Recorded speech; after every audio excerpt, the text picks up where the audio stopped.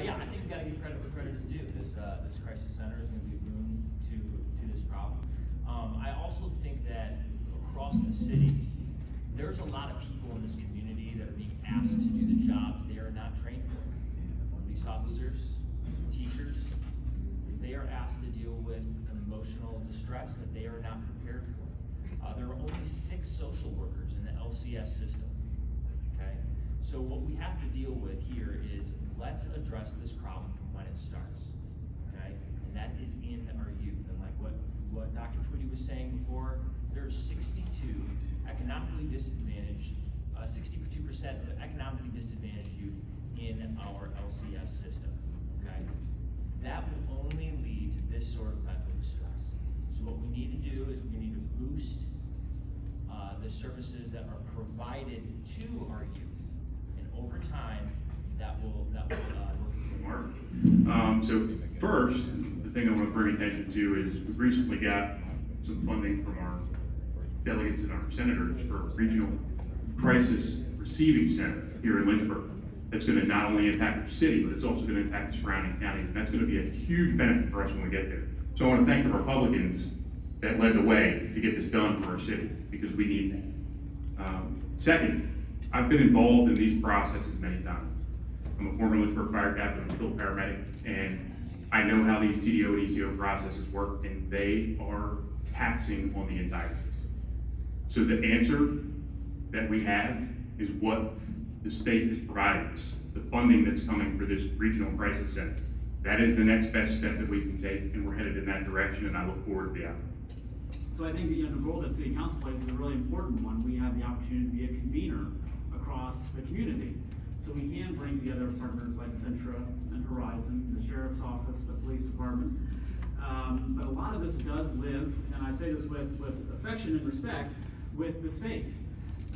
We don't have enough beds in our state mental health system. We don't have enough.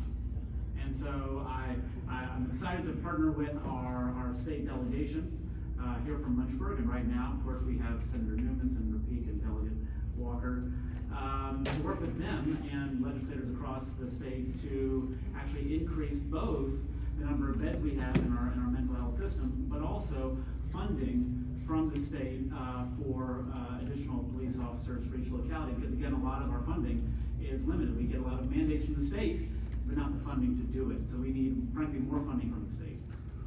We're talking about proficiency.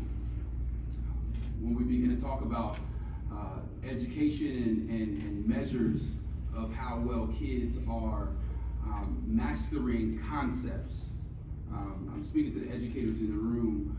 Essentially, we're talking about 2 major components. We're talking about the instructional component of it, introducing a concept, and also the reinforcement of that concept. Both play their significant role in leading a young person to mastering a concept.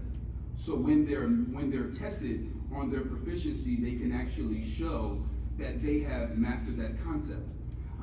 We have awesome teachers here in the city who do a great job from an instructional standpoint. We have challenges when we talk about the reinforcement component, because that's where the parent, the family, the community comes in place.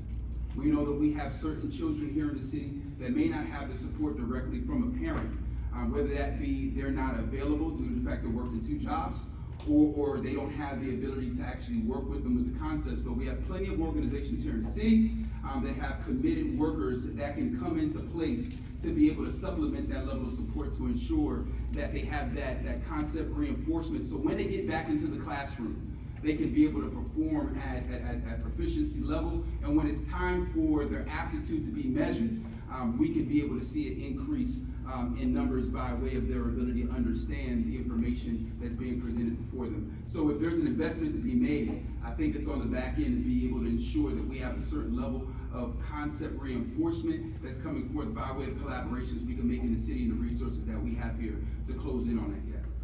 But Mr. Tweedy said is correct, not all kids can go to private school. And that's what's so sad about the 60% of students that are going to LCS right now who don't have another option.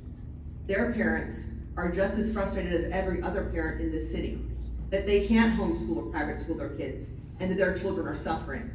The teachers are frustrated, they're walking out. because they don't get the support, the administration that they need. They don't have the support roles in the classroom. We have good teachers who love these children, who come from homes where there's not a parent at home to do homework with them. We have teachers who are mother, father, counselor, nurse, friend, and educator. Plenty of great teachers, and they're walking out because they're not getting what they need in the classroom, and the children are suffering.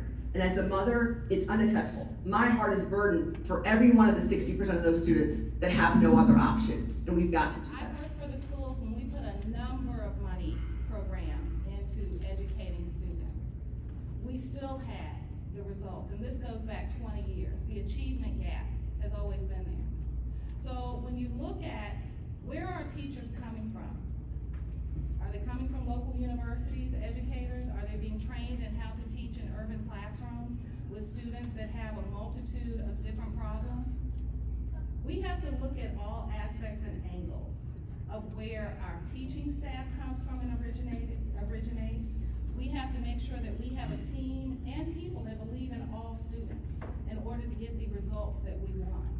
We have great educators. Please hear me. We have great educators.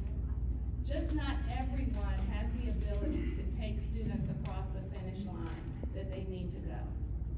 That's why we need an administration that challenges everyone at all levels, from classroom, instructional assistants, principals, leadership, from central office throughout, and the community has to step up. Ms. Reed?